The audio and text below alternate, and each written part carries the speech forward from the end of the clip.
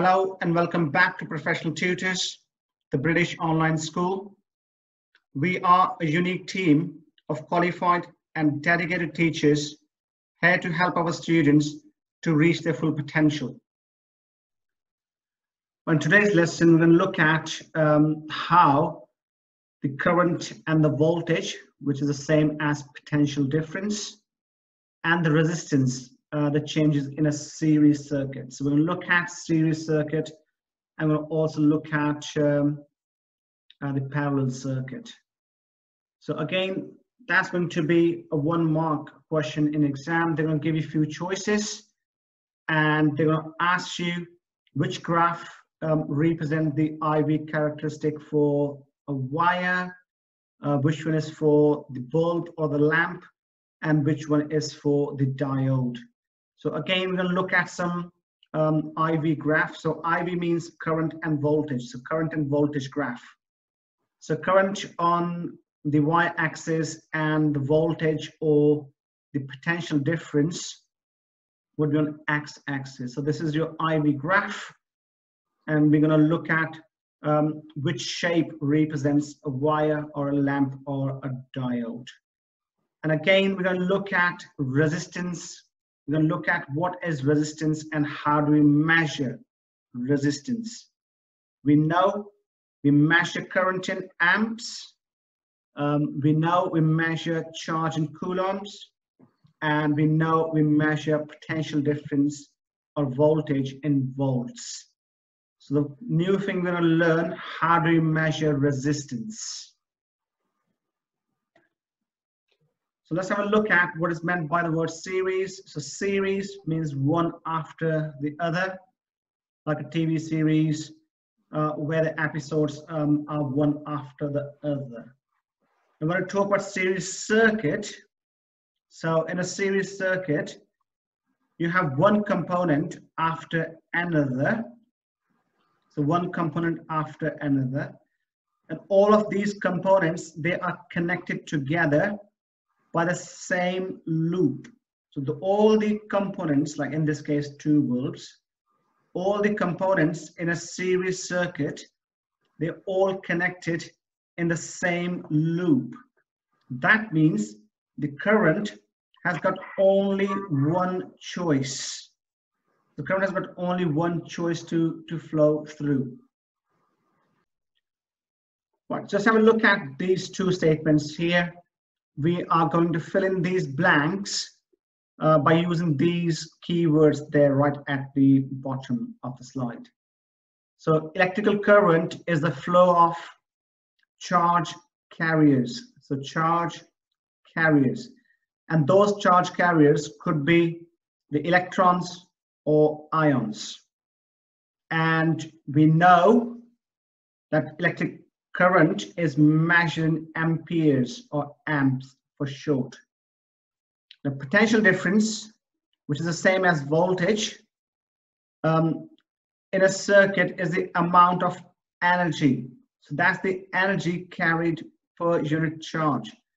Is the amount of energy electrons have. So potential difference or the voltage is the amount of energy per unit charge that is transferred to the circuit between different points. Let's have a look at this question. So what will happen to the current flow in a circuit in a series when it's a series circuit? Now remember, the current remains the same in a series circuit. So the whole point of doing this, these 2 topics, series and parallel circuit, we want to know what happens to the current in a series circuit and what happens to the voltage in a series circuit. Then when we discuss parallel circuits, then again we're going to discuss the same question again. What will happen to the current in a parallel circuit and what happens to the voltage in a parallel circuit? So remember this statement. In a series circuit, the current remains the same, and the voltage is shared. So we have to make a note of that. It's really, really important, and that is what we want to take home from this topic. That is what we want to remember, and that is what is going to be the exam question. So in a series circuit, current always remains the same and the voltage is shared. So if it's 5 amps of current flowing in the circuit, each bulb or each component will get 5 amps of current. So current remains the same in a series circuit. Now, if we talk about voltage, we said the voltage is shared.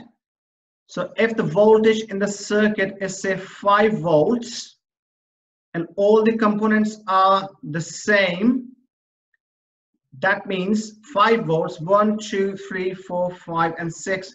Let's say 6 volts. So if the voltage is 6 volts, each component will get 1 volt each. The current remains the same, 5 amps. So every single component will get the same current, but the voltage is shared. Voltage will be shared. So there's 6 volts in the whole circuit. Each component will get 1 volt. So that's the key idea we need to write down. So in a series circuit, the current remains the same, and also add one more thing to this, the voltage is shared.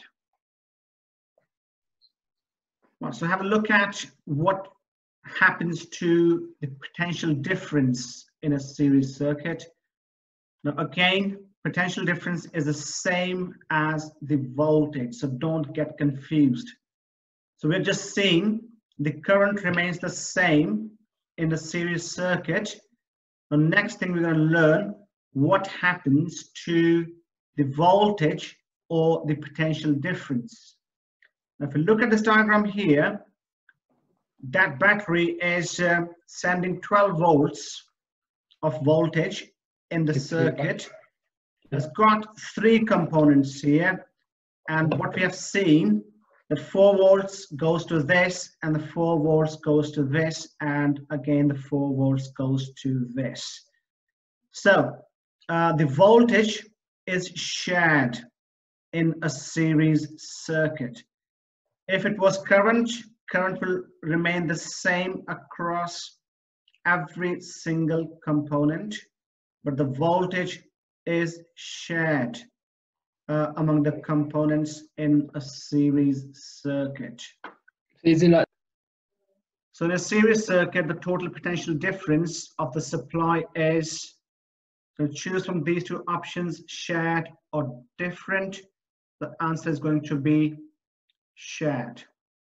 So just remember, the potential difference or the voltage always they get shared in a series circuit. So current remains the same, but the potential difference is shared. The voltage is shared in a series circuit. So next thing we're going to look at is the resistance.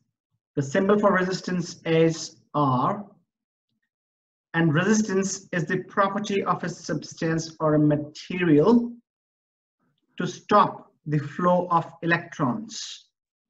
So when electrons they flow through the wire, they collide with the atoms of the metal in a wire. So the atoms or the ions in the wire, they try to stop the flow of electrons, and that is what we call resistance. So resistance is the property of a material where it tends to stop or slow the current, the flow of electrons.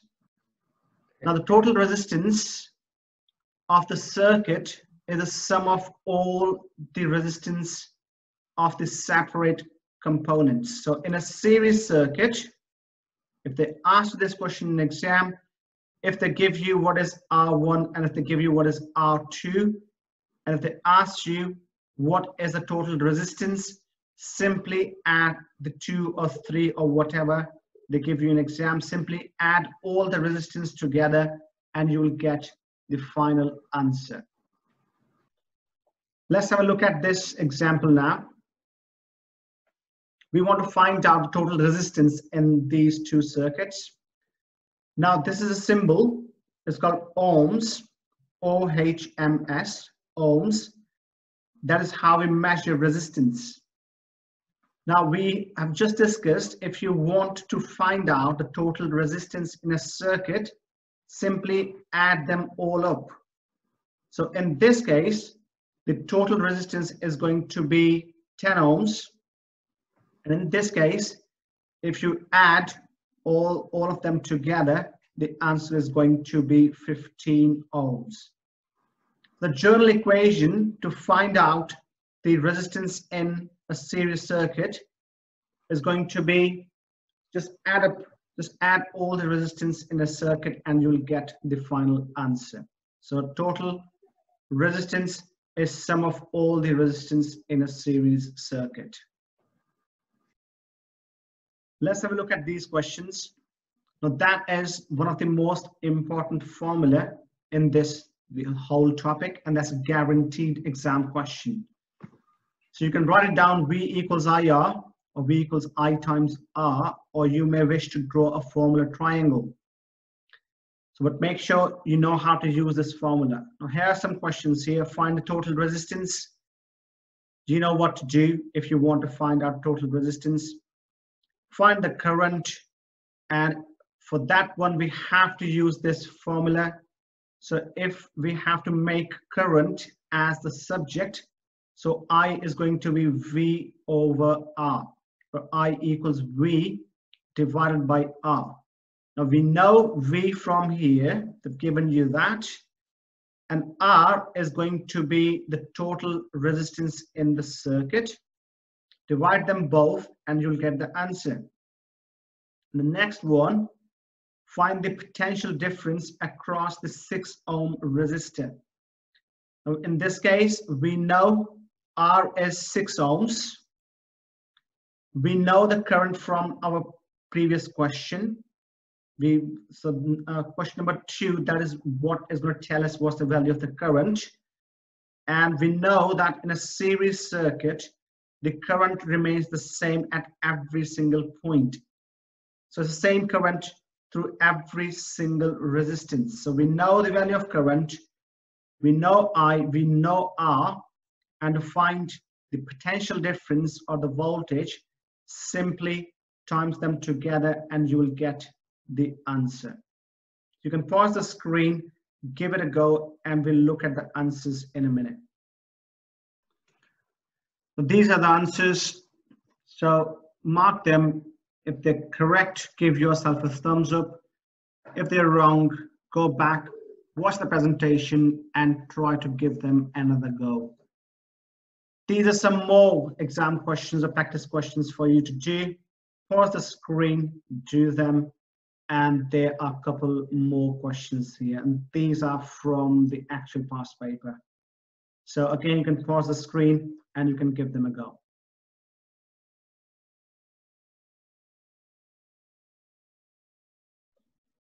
Thanks for watching. If you find the information useful, please subscribe, share, and like the video.